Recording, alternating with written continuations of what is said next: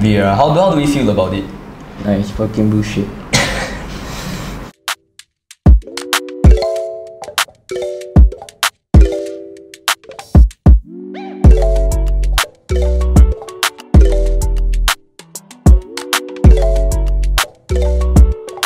VAR, how do we feel about it?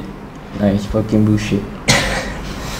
When VAR came in, I think it's a good thing for all teams. Same, I think. Because all of us need an equal decision. Like, we can't make by the referee. Sometimes the referee might be far away from the ball. Of course. So they cannot make their own decisions. But sometimes they ask the linesman for it. But linesmen also sometimes they make wrong calls. It's like a 50-50 debatable thing for people like us around the football community, you know. For me, it was back years ago when Arsenal played Chelsea. I think it was the 6-0, and Arsenal had Gibbs sent off.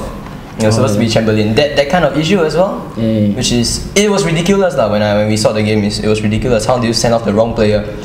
And then after that, also Lampard's goal against Germany when we cross. This is why we need VAR. But at the same time, VAR is supposed to guarantee more accuracy. But now there's a lot of controversy because Arsenal against Palace, City against Liverpool was debatable, and many other incidents are very, very questionable lah. Yeah.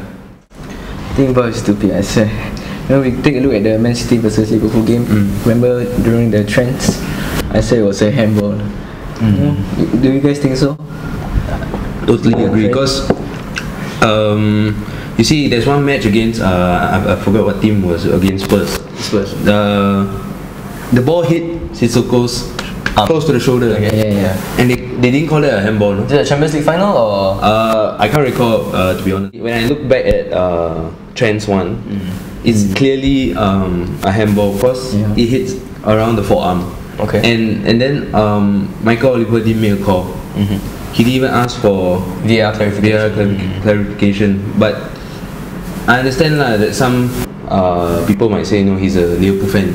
He wants Liverpool to win. I'm not saying that Liverpool paid money to Michael Oliver. That's a bit. That's a bit far-fetched. Yeah, far-fetched. Looking back at the match and the highlights, it's too. I feel very emotional about it because we didn't play well. And the referee screwed you up. Yeah. I mean, the first goal I have to give some credit to them because they really. Fabinho's shot is just really, it's a good goal. It's rocket. I didn't even expect it. And it's suddenly, it's just nice. So what would you think? What would be the changes you want to make to VAR? If you can make any changes, what will you do? VAR has been looking at the hands. Okay, like what you talk about previously, what you said,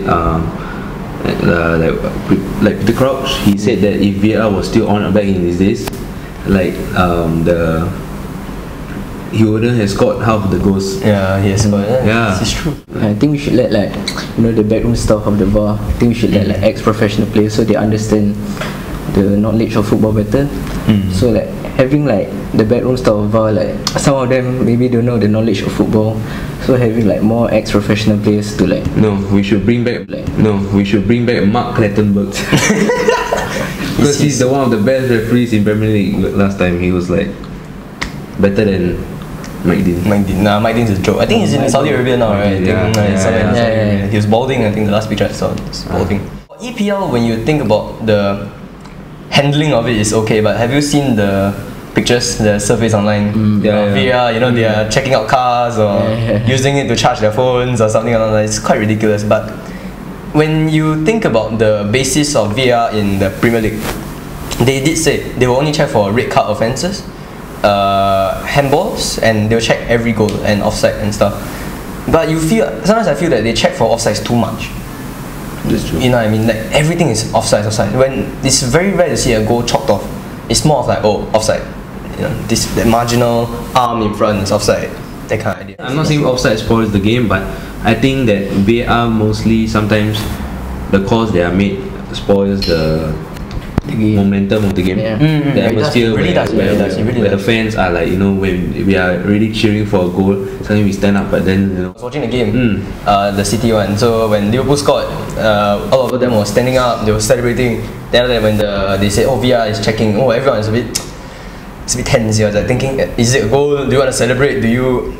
Of course, actually, I thought it was better than the start of the season when people were like, hey, it's going to ruin the atmosphere. Actually, just now, or that day actually, the atmosphere was still okay. Like, it wasn't that after that people still celebrated when the VAR was not, didn't give it off as goal or the referee didn't have VAR. They were still given, the atmosphere was still there. Yeah. It was still there. It was very, very strong.